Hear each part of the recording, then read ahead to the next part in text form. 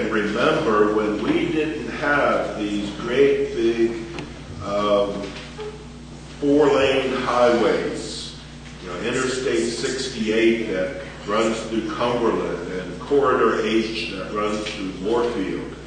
Those great big highways. So this is Corridor H. You see how the roadway kind of jumps from mountaintop to mountaintop. And Isaiah said that we're to prepare the way. We're to make straight a highway. And every valley shall be lifted up, and every mountain shall be made low. And the uneven ground shall become level, and the rough places a plain. Isn't that what these highways do for us?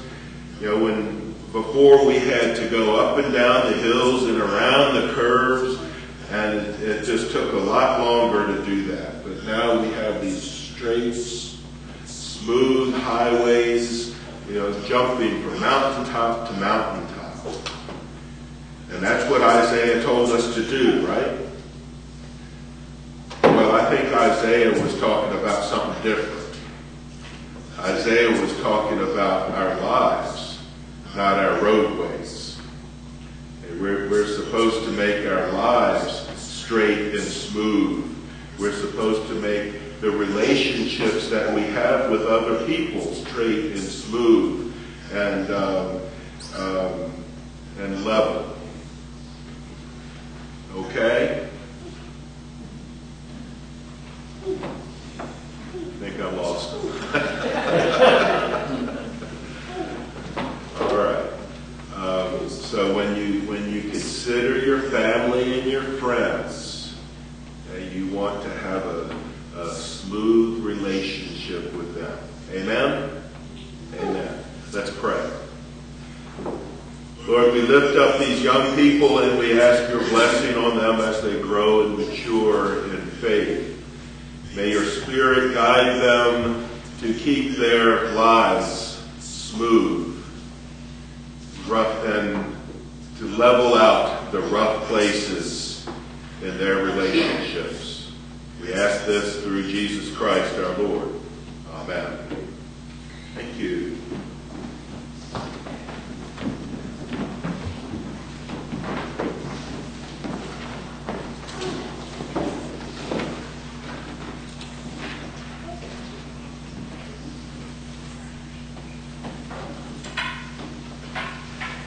We welcome all of you worshiping with us over the public internet here at Dumont Presbyterian Church, and know that you are welcome to enter this church and join us at any time.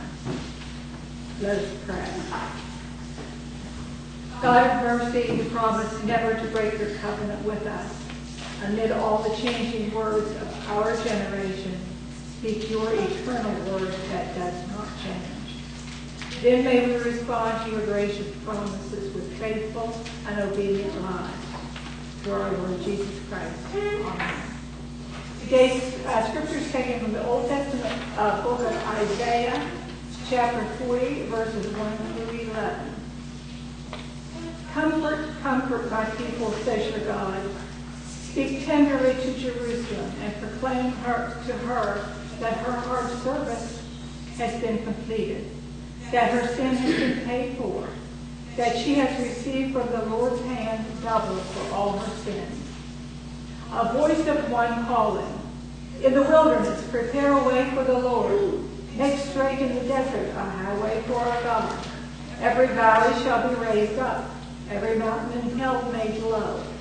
The rough ground shall become level, the rugged places a plain, and the glory of the Lord will be revealed, and all the people will see it together. A voice says, cry out. And I said, what shall I cry? All people are like grass, and all their faithfulness is like the flowers of the field. The grass withers and the flowers fall, because the breath of the Lord blows on them. Surely the people are grass. The grass withers and the flowers fall, but the word of God endures forever. You who bring good news to Zion, go up on a high mountain. You who bring good news to Jerusalem, lift your voices with a shout. Lift it up, do not be afraid. Say to the towns of Judah, here is your God.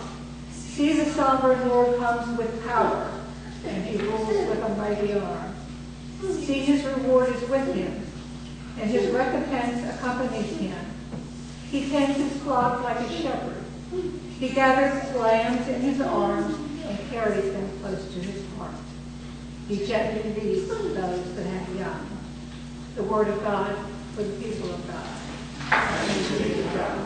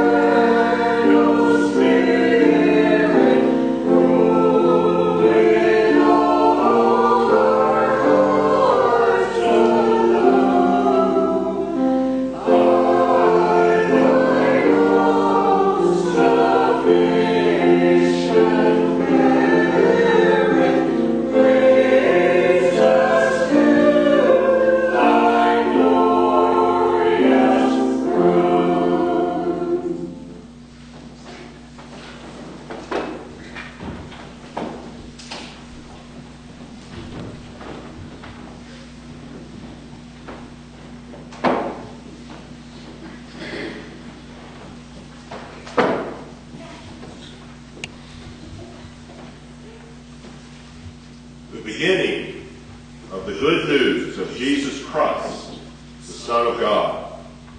As it is written in the prophet Isaiah, "See, I am sending my messenger ahead of you who will prepare your way." The voice of one crying out in the wilderness, "Prepare the way of the Lord, make his paths straight."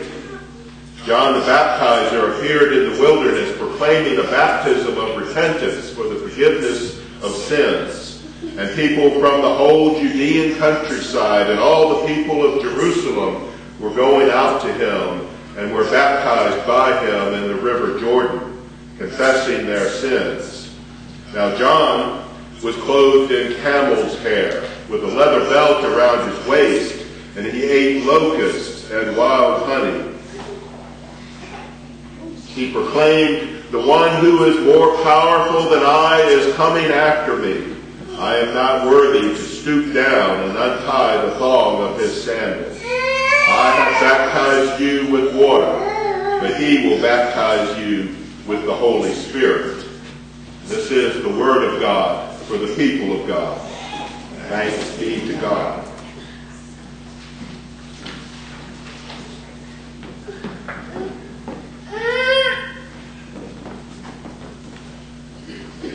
title of Mark's Gospel tells us that this is the beginning of the good news of Jesus Christ, the Son of God.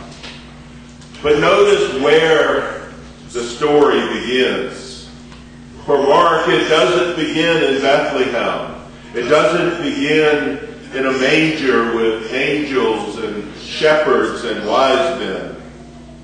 It begins in the wilderness. It begins with a promise from God.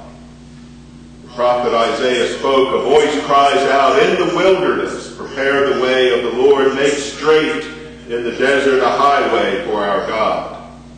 The promise is for comfort and peace for the exiled people of Judah, a people in the wilderness, separated from nation, temple, and traditions. The gospel repeats these words as comfort for another people also in the wilderness, caught in an oppressive religious system in a country under foreign occupation.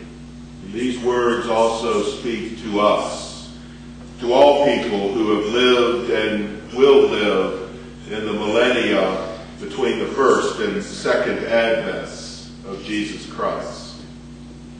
Now, theologically, the wilderness is not a place. It's a condition.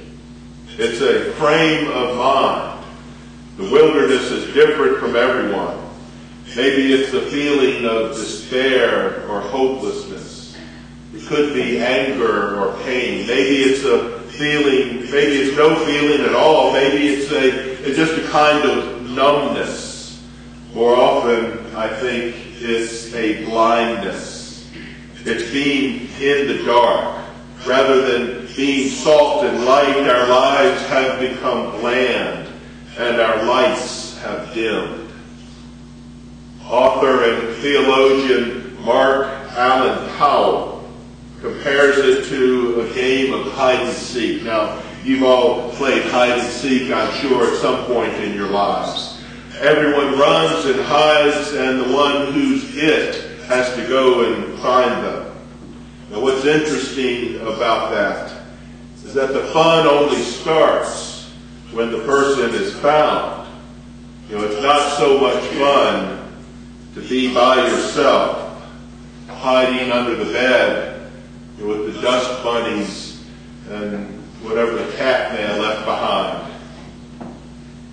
The wilderness is where we are while we're waiting for God to find us and change us.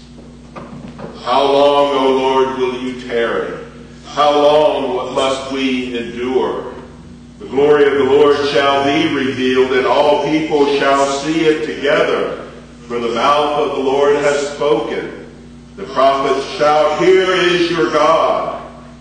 So we, like the exiled Jews, rejoice that God, who seemed to be defeated, who seemed to be disturbingly absent from our world, our God is returning with power and great glory. For us, the Advent season moves from despair to hope and now to peace. This Advent season finds the world with many of the same problems that have plagued humanity throughout history. The haves have more and more, and the have-nots have less and less. This creates a great mass of people without hope, despairing of ever escaping the crush of poverty, hunger, and disease. Young people are easily manipulated into acts of crime and violence to find relief and to assert themselves in a world which gives them too little other opportunities. Every day we read or hear in the news of the symptoms of this condition, and we despair because there is little we can do. The weight of economic systems, politics, cycles of destructive weather, and all the other factors which hold people in poverty, including just plain old meanness and evil, far exceed our ability to make much of a difference. We have our own problems too. This is nothing new. The economy and various corporations haven't been too friendly to many folks here. Jobs are lost. Many people face lifestyle and health issues, their own or loved ones. Some sink into the abyss of addictions. Many grieve as loved ones pass away, often much too soon. People you trust and respect let you down. Marriages fail. Children are hurt as families fall apart. This is the wilderness. But it is the wilderness through which we are called to prepare the way for our Lord Jesus Christ. It is into this wilderness that we must speak a word of hope and peace. In 2 Peter chapter 3, we find an exhortation that when Christ comes again, we should strive to be found by him at peace. But we live in a fearsome world, and I know this is hard. But as we learned during Easter time, Christ said, "Peace, peace I leave with you, my peace I give to you." Every Sunday here in this worship service, we approach Christ and each other with peace. We pass the peace. May the peace of our Lord Jesus Christ be with you all, and you respond, and also with you. In the prayers of the people, we pray for peace for all of God's people. Christ gives us peace so we can share the peace of Christ with the other people, with the other person we find who is fearful, who is being consumed by trouble, who is lashing out in anger at all they cannot control. When we pray for peace for us as God's people, we are not praying that somehow we will be exempt from all the conflict and trouble, that we will be protected from the dangers and tragedies in the world. These are all part of life, no matter who you are. Our hope is in Christ's fulfillment of the kingdom of God, when there will be no conflict or trouble for anyone. But the peace we pray for, the peace Christ gives us, the peace we share with others, is in the here and now. It is not an absence of trouble, but peace in the midst of trouble. It is wholeness and fulfillment as human beings. It is harmony with others and with all of creation. It is contentment, even in the presence of trouble, as we are in God's presence and experiencing God's pleasure and perfect love. I taught a Bible study some time ago. It was a good Advent lesson. It was about bringing up there down here, about making the way things are on earth like the way things are in heaven. This is about the line in the Lord's Prayer. Thy kingdom come, thy will be done on earth as it is in heaven. And I got to thinking, we're living here between the Advents. And Jesus has come and shown us the way. The kingdom has come on earth. And Jesus will come again to bring all of creation into the perfection and fulfilled kingdom of God. So all of us, everything, is about what we do here, right now. This is how we prepare the way of the Lord. Jesus tells us in Matthew chapter 22 that all the commandments in the Bible, all the things that we're exhorted to do or refrain from doing, can be summed up by love God and love our neighbor. And the world will know that we are his disciples, Christ's disciples, if we love each other. So preparing the way of the Lord is all about love. It's about our relationships. Romans chapter 15, Paul says, each of us must please our neighbor for the good purpose of building up the neighbor.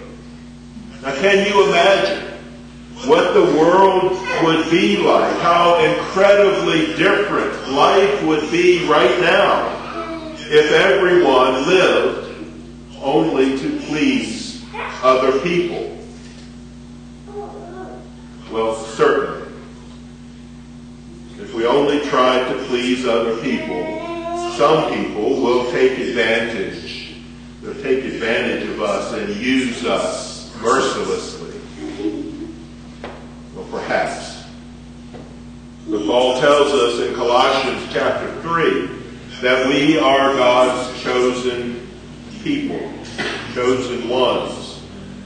Right there we have peace in knowing that God will provide for us, and we can stop worrying about ourselves. We can be clothed with compassion, kindness, humility, meekness, and patience. We can forgive. We can let the peace of Christ rule in our hearts. You see, it's not about us.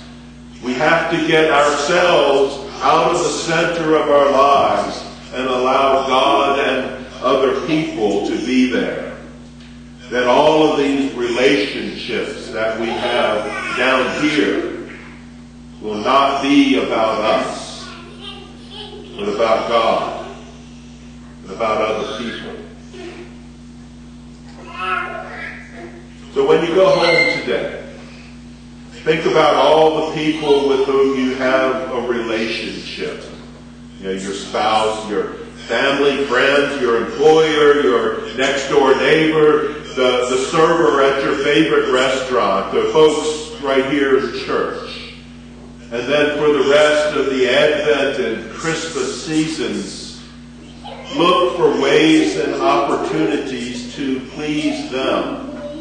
Prepare the way of the Lord for each one whom God puts in your path.